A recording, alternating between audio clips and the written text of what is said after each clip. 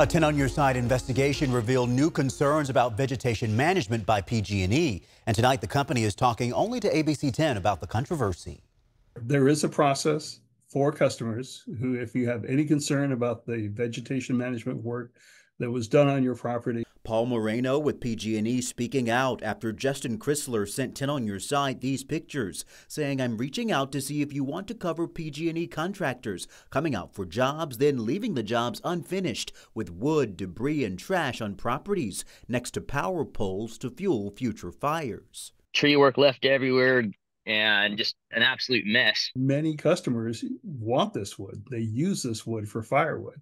But it turns out Mr. Chrysler is not alone. Mary says these clowns cut 4 or 5 trees on my property and left the mess everywhere. Their ignorant workers cut through my deer fence that I had to pay to get repaired because they were too lazy to walk 50 feet. Terry from El Dorado County says for no less than 7 consecutive years, various vegetation management subcontracting under PG&E used PG&E shade easement rights to enter my property and leave more downed wildfire fuel than was present prior to their visit.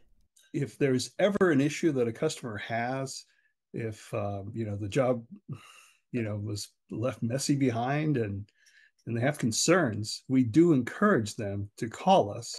The challenge, though, Paul, is that this gentleman claimed he had been reaching out and that he wasn't really getting anywhere.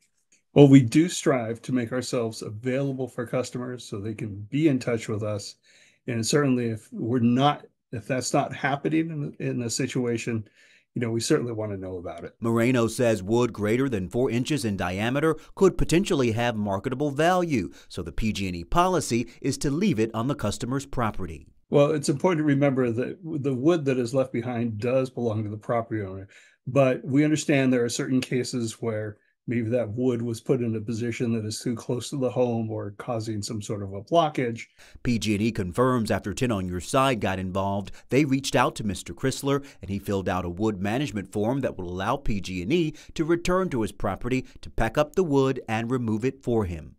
Every case is different and each case is handled on its own merits. And ABC 10 is here to help. Do you have a problem and don't know where else to turn? Email me at onyourside@abc10.com.